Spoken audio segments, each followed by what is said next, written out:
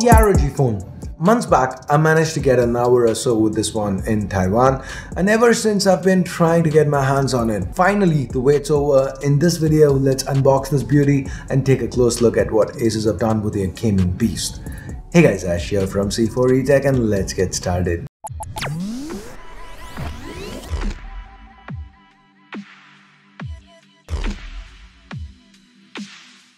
If you do end up liking what you see, don't forget to turn on notifications by clicking that bell icon.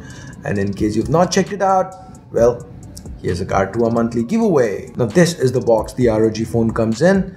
It's unique. I've never seen something quite like this for a smartphone. Opening it up. First, the ROG phone itself looks unique, amazing. Can't wait to get to it.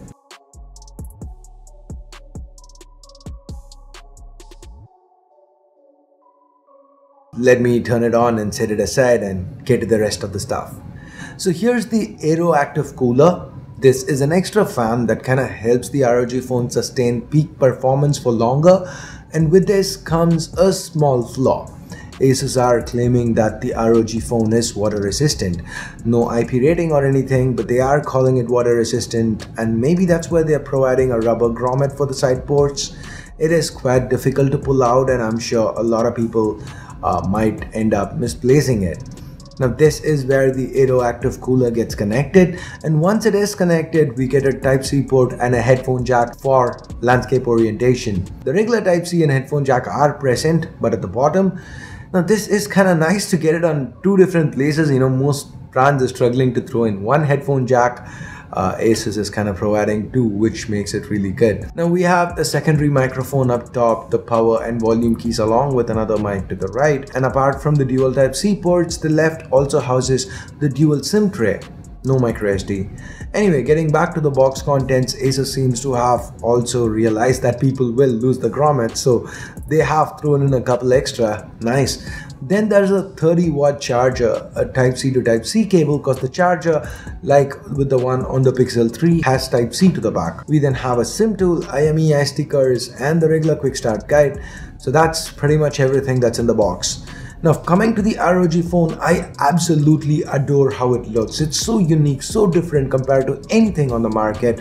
The glass to the back, the vents, the LED, oh yeah, the LED, not just on the back but even on the cooler.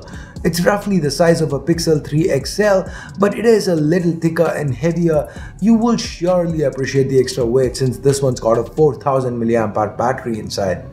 Now compared to the 3XL, the ROG phone does have a smaller display. That's cause this one doesn't go for a notch, which on a gaming phone might not make a lot of sense.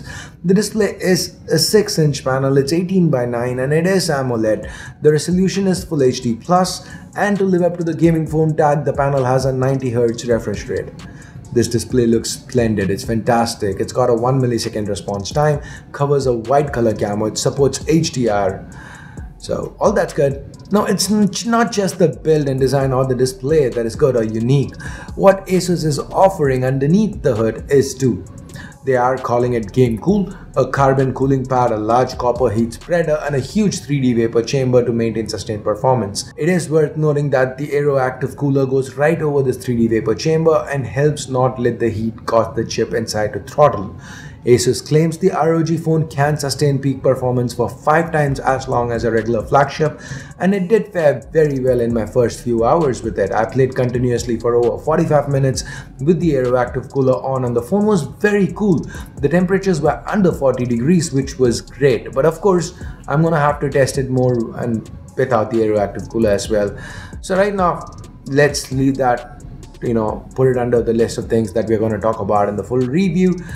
Now, forgetting all that, the chip inside, that's unique too. Yes, it's a Snapdragon 845. We've seen it on a lot of phones, including Asus's own Zenfone 5C, but this one is speed binned.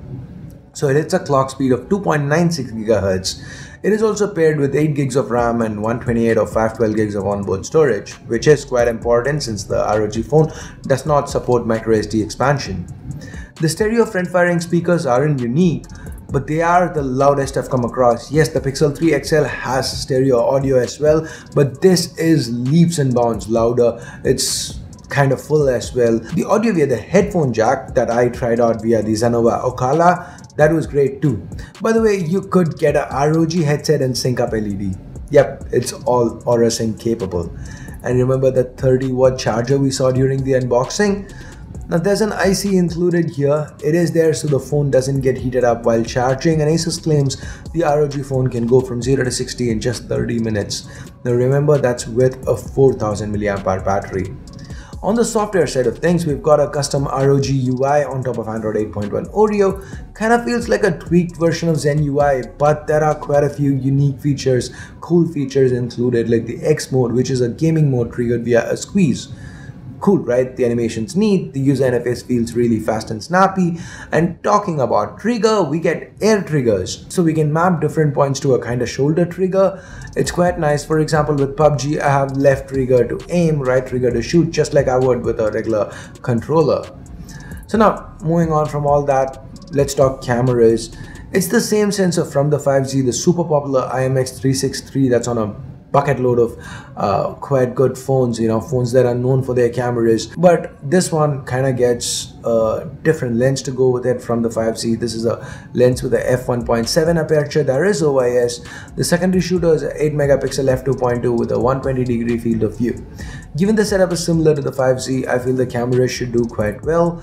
Of course, I don't expect it to be a Pixel or iPhone XS beta, but usually cameras are an afterthought on gaming phones, but Asus have used probably the best hardware at their disposal, so really good to see the brand trying to leave no stone unturned. I did like the images that came out of this setup. Here are a few more samples.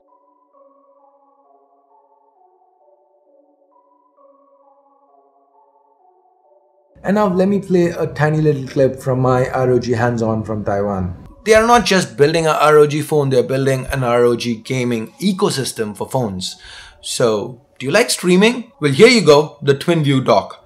Game ergonomically, and you can check out the comments. By the way, this dock comes with a 6000 mAh battery built in. And then there's a mobile desktop dock.